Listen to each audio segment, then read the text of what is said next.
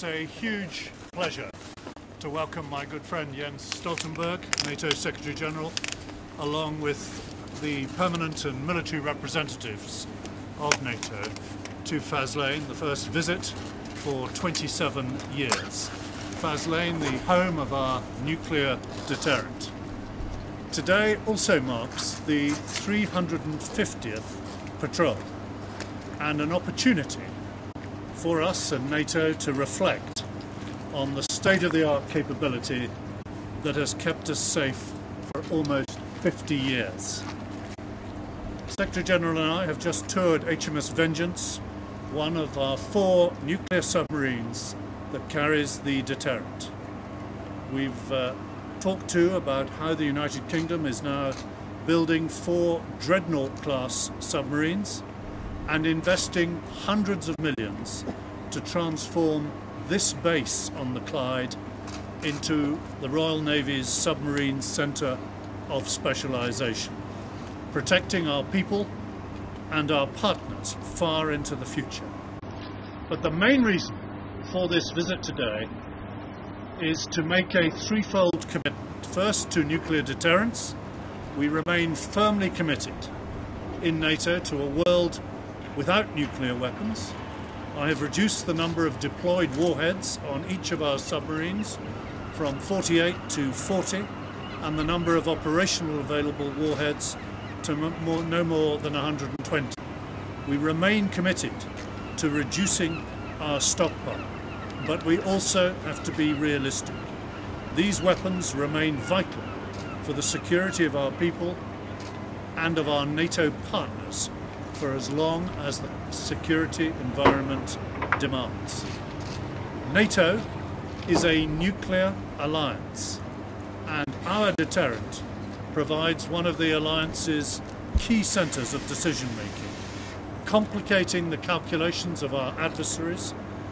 And many nations represented here today signed the Non-Proliferation Treaty in the late 1960s in the knowledge that they were covered by our nuclear umbrella. Today, the nuclear dangers are intensifying. From a reckless North Korea, an increasingly aggressive Russia, nuclear weapons remain the only credible way to deter the most extreme dangers, reminding any aggressor that the benefits of an attack will be vastly outweighed by the consequences. Second, we recommit today not just to deterrence, but to Euro-Atlantic security as a whole. As the United Kingdom leaves the European Union, we remain determined to defend our continent. Britain is the biggest defence spender in Europe and the largest European provider of NATO defence capabilities. Our forces are currently supporting the alliance by policing the skies over the Black Sea, by leading half NATO's maritime missions. And as we meet today, our Prime Minister has been meeting our battle group British troops in Estonia that provide reassurance to our Eastern European allies. That's what we're doing today, but we are determined to build on this cooperation for tomorrow, using our best military assets to contribute to common security and defence policy, cooperating with the rest of Europe on foreign sanctions, and strengthening the links between our defence companies and those of Europe. Finally, we are committed to ensuring that the alliance remains ready for the unexpected. We've already seen NATO adapting its deterrence and defence posture. Now we have to make good on the Warsaw Summit promises, becoming faster, more agile and more efficient, finding new ways to tackle evolving threats from cyber to hybrid. The United Kingdom is determined to continue leading from the front, encouraging NATO to take a 360-degree view of the dangers. And there is no greater illustration of that determination than the fact that the new chairman of NATO's military committee will be our very own Chief of Defence Staff, Air Chief Marshal Sir Stuart Peach. So, let me conclude by saying as we head towards next year's NATO summit, we have a full agenda, but one message should resound from here on the Clyde, that whatever the challenges to come, our nations remain united and ever more determined to strengthen the world's greatest alliance, to defend our security and our prosperity, and to uphold the values that we share. Thank you. Thank you so much, Sir Michael. And Michael, thank you for our cooperation, and thank you for our friendship, and thank you also for hosting the North Atlantic Council and the NATO Military Committee here at Fallon today. Coming from sunny Norway, I feel very much at home in Scotland, and it has really been a great privilege to visit HMS Vengeance today, one of the Royal Navy's 4 Vanguard-class submarines. These are among the most complex and impressive capabilities of NATO, providing continuous at-sea deterrence for almost 50 years. Even more impressive are the highly trained personnel who crew and support these submarines, and we met some of them during our visit today. And they help to ensure that our nuclear deterrent remains safe, secure and effective. I was really delighted delighted to meet many of the crew members today. And I want to take this opportunity to thank them for their dedication and for their professionalism. They serve with distinction and courage, often under very challenging conditions, away from families and friends for long periods of time. All members of our alliance owe them a deep debt of gratitude.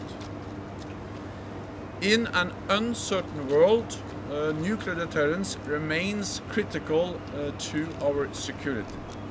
At the same time, NATO remains committed to creating the conditions for a world without nuclear weapons, in line with our commitment to the Non-Proliferation Treaty. And our track record is strong. Since the end of the Cold War, allies have reduced the number of nuclear weapons dramatically. But as long as nuclear weapons exist, NATO will remain a nuclear alliance. So, therefore, I very much welcome the contribution made by the United Kingdom's nuclear deterrent to the security of the alliance. And I also welcome the decision to maintain this capability by building a new class of ballistic missiles submarines.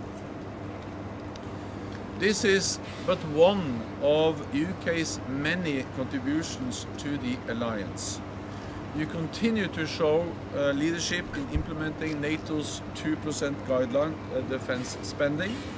You serve as the lead nation for our battle group in Estonia. You are also leading NATO's very high readiness force this year. In the Middle East, you play a key role in the battle to defeat ISIS, and you are a major contributor to NATO's training and exercises. Here in Fallon, you are currently supporting 2 important naval exercises, Joint Warrior and Formidable Shield, which involve aircraft and naval units from across the alliance. And indeed, HMS Somerset, taking part in exercise Joint Warriors, is here today. In these challenging times, the UK's contributions to NATO are as important as ever, to help to deter any potential adversary, and in doing so you help to safeguard the security of NATO's nearly 1 billion citizens. Your role in preserving the peace in Europe is indispensable, and NATO allies are very grateful for the UK contribution. Thank you. Thank you, Jens. I'll take some questions. Ali Bunkel from Sky Television. One to each of you, if that's okay. Secretary of State first. I'll speak up. Given NATO's principles of collective defence, were North Korea to attack America, would you pledge our nuclear deterrent in support of the United States? And Secretary General, on that sort of same theme, H.R. McMaster recently said that they had drawn up plans to show the President for a possible preventative strike. Would NATO support the United States if they decided that a preventative strike against North Korea was their only option? Well, if I can try the first one and then Jens come in on the second. It's hypothetical to speculate on what kind of assistance the United States might want from its allies in any particular situation. We're working hard with the administration to use every diplomatic channel to bring this dangerous, provocative and illegal testing program to a halt. We work with the United States in tightening enforcement of existing resolutions to ensure that the new resolution is properly implemented, and we are working too with our European partners to see what further sanctions can be applied within the European Union, and to bring further pressure on China to deal with its neighbour. We continue to work for a peaceful, political, negotiated solution to the crisis in Korea, and we continue to strongly condemn the testing, the development of missiles and nuclear weapons. At the same time, every nation has the right to defend itself, and of course also the United States has the right to defend itself against attacks. And NATO is there to defend all allies, and that's part of self-defense, which is part of also the UN Charter. We will continue to work for maximum pressure on North Korea to create the conditions for a negotiated solution. We call on North Korea to abandon its missile programs and nuclear programs, and we support the efforts to step up the pressure on Korea, including with economic sanctions. Thank you. Now, a blue tie is always the way to get called first. So Michael, thank you. Andrew Kerr, BBC Scotland. Nicola Sturgeon, the First Minister of Scotland, reaffirmed her commitment yesterday to wanting nuclear weapons out of Scotland. If Scotland became an independent country, what would that mean for the UK's nuclear deterrent? And to the Secretary-General as well, please. Well, first, as I understand, the SNP position seems very confused now. They want to join NATO. NATO is a nuclear alliance, and our nuclear forces, the French nuclear forces and the American nuclear forces are part of NATO's nuclear alliance. So the SNP need to sort out where they really think. The nuclear deterrent here today keeps Britain safe. It keeps NATO safe as well, and Scotland is part of that. The nuclear deterrent is essential for NATO's deterrent, and that makes us all safe. And the reason to have strong deterrence is to prevent war, is to avoid conflict, and is to send a clear message to any potential adversary that an attack on NATO will trigger a response from the whole alliance, and the cost will be much higher than the benefit. So that helps make the UK safer, but also all NATO allies safer. Now, moving along. Yes. I wonder, Julian Barnes, Wall Street Journal, to the Defense Secretary. Russia tested a ICBM as at the end of the Zapad exercise. Their strategic subs were part of that. Is it time for NATO to integrate nuclear aspects into its conventional exercise? And to the Secretary General, does the sort of nuclear aspect of Zapad make this event today more important for NATO to emphasize its nuclear deterrent in the face of Russian tests and also North Korean tests? We have always been very clear that we distinguish between our nuclear capabilities and our conventional capabilities. At the same time, we are exercising both, of course, our conventional weapons and systems and capabilities and our nuclear capabilities. We have responded to a more assertive Russia We have seen that over many years. They are exercising their forces, they are exercising their nuclear forces, they are invested heavily in upgrading both the conventional forces and the nuclear forces.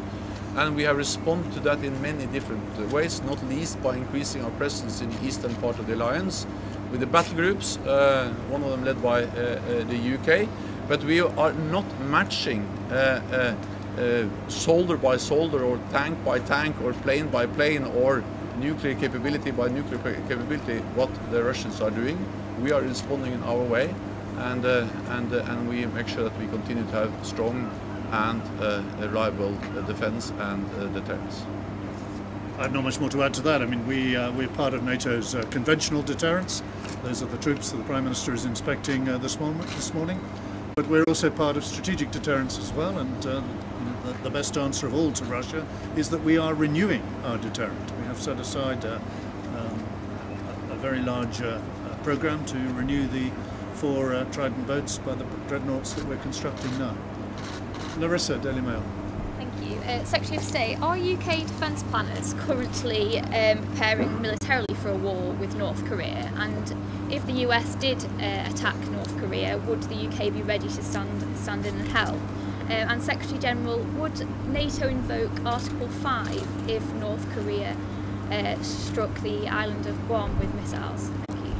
Well, on the first, of course, we're working very closely with the United States on all the diplomatic pressure that is needed now to bring this illegal testing program to a halt. I've described the various channels that we're exercising at the moment with the United Nations, with our partners and inside the European Union.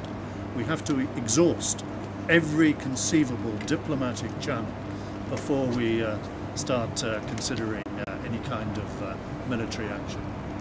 So NATO is there to defend all allies based on the principle one for all and all for one. And we have to remember that the only time NATO has invoked our Article 5 was after an attack on the United States, 9/11/2001. Having said that, I think I will only add to uncertainty if I start to speculate about how we will react to many different hypothetical situations. We are there, we monitor the situation very closely, but I will not start to speculate exactly how we will react to different possible situations. Now we have time for one more. Debbie Haynes. Deborah Haynes from Times. But just sort of following on from Julian. Sorry. I can't hear you. Sorry. Following on from Julian's question about the exercises, during the Cold War, we used to have these very large-scale exercises that involved politicians and in terms of decision making, right up to the nuclear side of things. So for Secretary of State, is that something that Britain is supporting, that idea of doing that again? And for the Secretary General, NATO launched this sort of review of nuclear policy. Could you just give an idea of how that's what conclusions that came up with? Yeah, we first of all we exercise our forces, and we also have what we call scenario-based discussions among decision makers and politicians to prepare ourselves to make fast and rapid decisions to respond in an appropriate way to any potential situation. At the same time, it is important for us to convey a message that we are not in a new Cold War, and we try to keep tensions down, but of course we have to be ready to react and to respond also through political decision making if needed.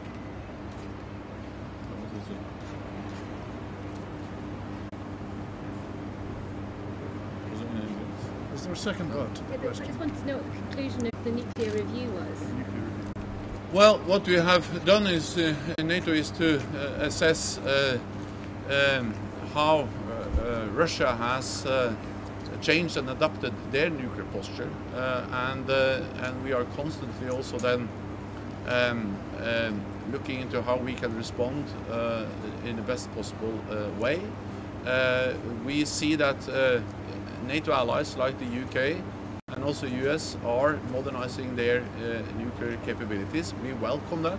So I welcome, for instance, the modernization of the UK submarines, which is an important part of NATO deterrence. And the answer to the first part of the question is yes. British ministers participate in these exercises. We do it at NATO. We also do it domestically to ensure that the political decision making that is required is as effective and as rapid as the deployment of troops has been. You'll be aware of Secretary Mattis and I's initiative to try and accelerate the decision-making processes to ensure that the response is as effective and as fast as it needs to be. Thank you all very much. Thank you. We work towards Fallon.